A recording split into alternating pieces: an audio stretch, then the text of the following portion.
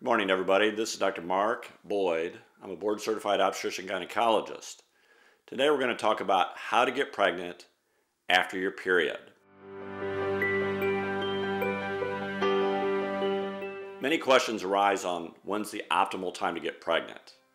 How do you relate your period to your ovulation? And that's what we're going to discuss today. Now we're going to use a specific time period, and there's more information in my free guide, but today we're going to use a specific guide period of a 28-day cycle.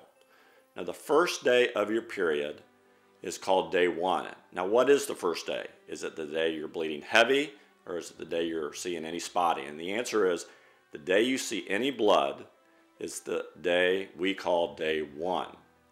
Now in a 28-day cycle, optimally, ovulation occurs on day 14. So day 1, first day you see blood, you count to day 14. That's around the time that you ovulate. But that's too specific, so we're going to be a little bit more general, and we're going to give you what's called an ovulatory period. Now, ovulation occurs on day 14 in this 28-day cycle. If you subtract 7 days, that's day 7 of your cycle, and add 7 days, that's day 21 of your cycle, that's called your ovulatory period.